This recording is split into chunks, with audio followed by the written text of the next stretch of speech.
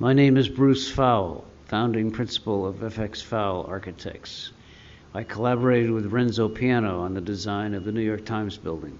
This is a building that will tread very lightly on the natural environment. Its exterior screen wall, consisting of horizontal ceramic tubes supported 16 inches outside the glass, will reduce the solar gain, while enabling daylight to penetrate deep into the workplaces through floor-to-ceiling clear glass. A unique integrated system of daylight dimming and roll-down shades developed through 6 months of analysis in a full-scale mock-up located at the New York Times Queens printing plant will greatly reduce energy consumption while providing a glare-free, flexible working environment. Retractable automated louvers provide solar control over the 2-story atrium in the New York Times newsroom.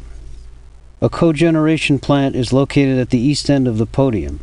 Serving the 24/7 portion of the New York Times operation, this highly efficient energy system will reduce the load on the city's electrical grid while reducing the required backup systems to maintain operation. The express structural system, with its diagonal bracing, greatly reduced the steel tonnage while adding rigor and interest to the facade. The building incorporates the first major installation in New York of an underfloor air distribution system. By advancing this technology, the system will reduce ductwork, lower the velocity and raise the temperature of the air entering the space, while providing cleaner air for the occupants. These, along with its many other sustainable features, will make this one of the most environmentally friendly buildings in the U.S.